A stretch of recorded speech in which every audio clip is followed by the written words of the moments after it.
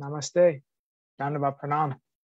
By the instruction and grace of our spiritual master, Om Vishnupad Paramahamsa Shripad Bhakti Madhava Puri Maharaj, we are here reading Srimad Bhagavatam.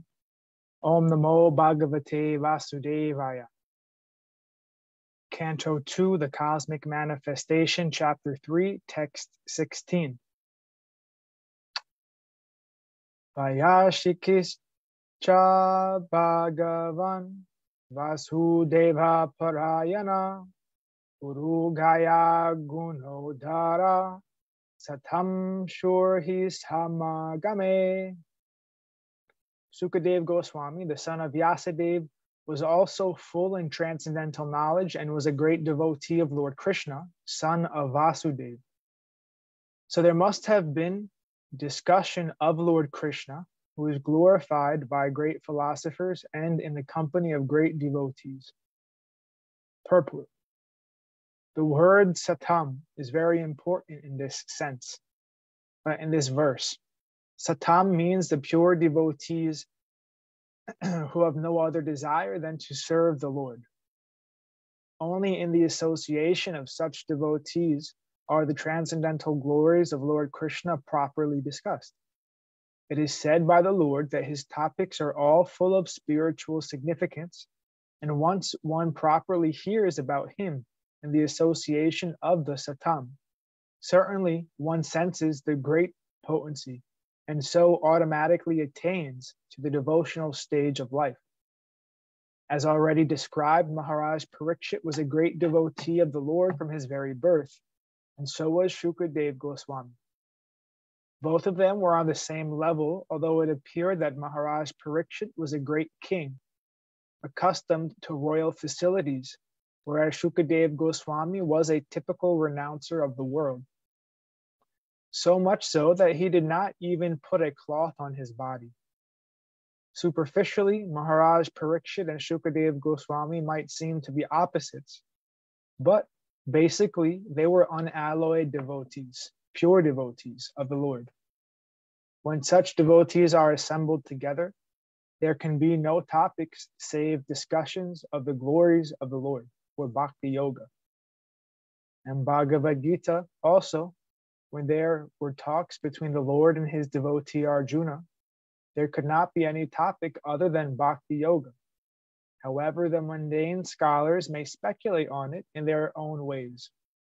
The use of the word cha after Vyashaki suggests, according to Srila Jiva Goswami, that both Sukadeva Goswami and Maharaj Parikshit were of the same category, settled long before, although one was playing the part of the master and the other of the disciple. Since Lord Krishna is the center of the topics, the word Vasudeva Parayana, or the devotee of Vasudeva, suggests a devotee of Lord Krishna, the common aim. Although there were many others who assembled at the place where Maharaj Parikshit was fasting, the natural conclusion is that there was no topic other than the glorification of Lord Krishna. Because the principal seeker was Shukadeva Goswami and the chief audience was Maharaj Parikshit, the principal speaker was Sukadeva Goswami and the chief audience was Maharaj Parikshit.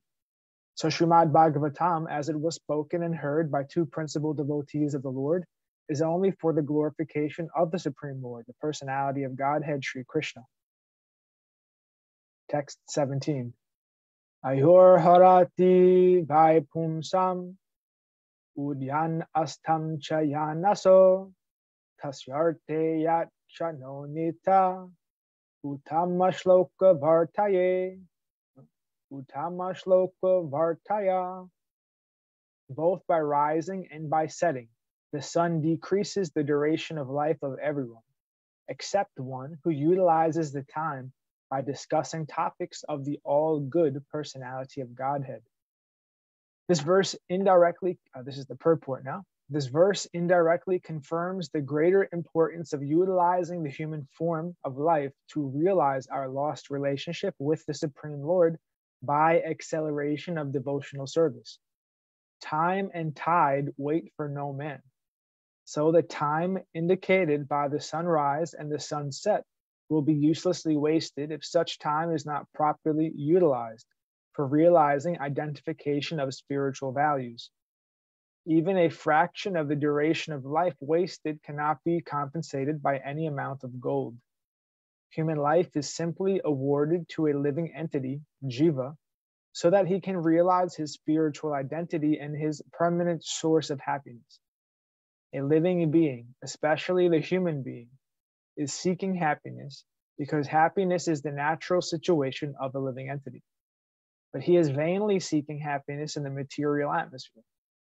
A living being is constitutionally a spiritual spark of the complete whole, and his happiness can be perfectly perceived in spiritual activities. The Lord is the complete spirit whole, and his name, form, quality, pastimes, entourage, and personality are all identical with him.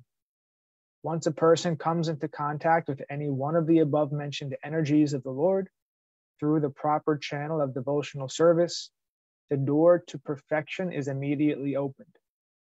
In the Bhagavad Gita 2.40, the Lord has explained such contact in the following words: endeavors in devotional service are never baffled, nor is there failure. A slight beginning of such activities is sufficient even to deliver a person from the great ocean of material fears.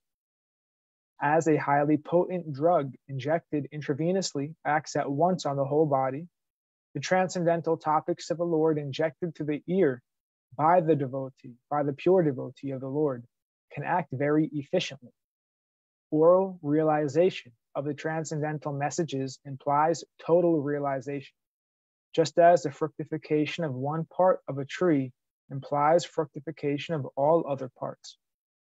This realization for a moment in the association of pure devotees like Shukadeva Goswami prepares one's complete life for eternity, and thus the sun fails to rob the pure devotee of his duration of life, inasmuch as he is constantly busy in the devotional service of the Lord, purifying his existence. Death is a symptom of the material infection of the eternal living being. Only due to material infection is the eternal living entity subjected to the law of birth, death, old age, and disease. The materialistic way of pious activities like charity is recommended in the Smriti Shastras, as quoted by Srila Vishwanath Chakravarti Thakur. Money given in charity to a suitable person is guaranteed bank balance in the next life. Such charity is recommended to be given to a Brahmana.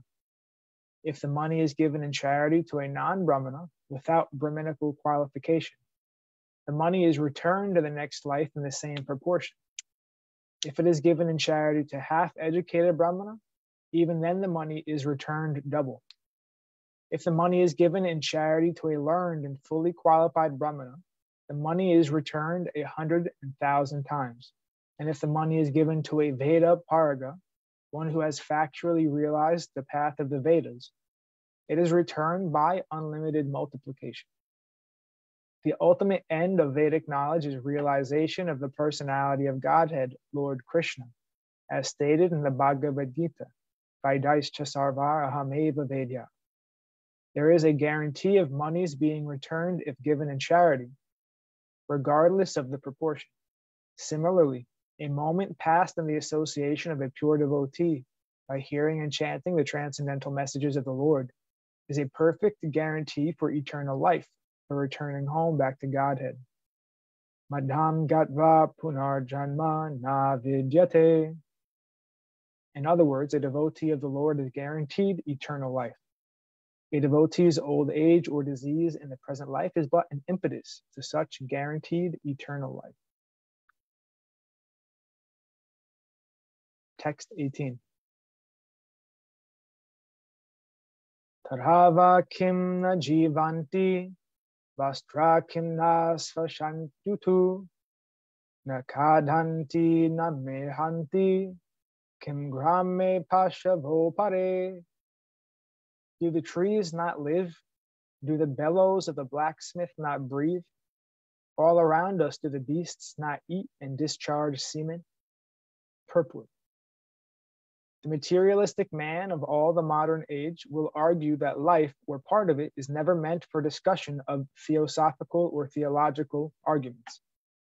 Life is meant for the maximum duration of existence for eating, drinking, sexual intercourse, making merry, and enjoying life.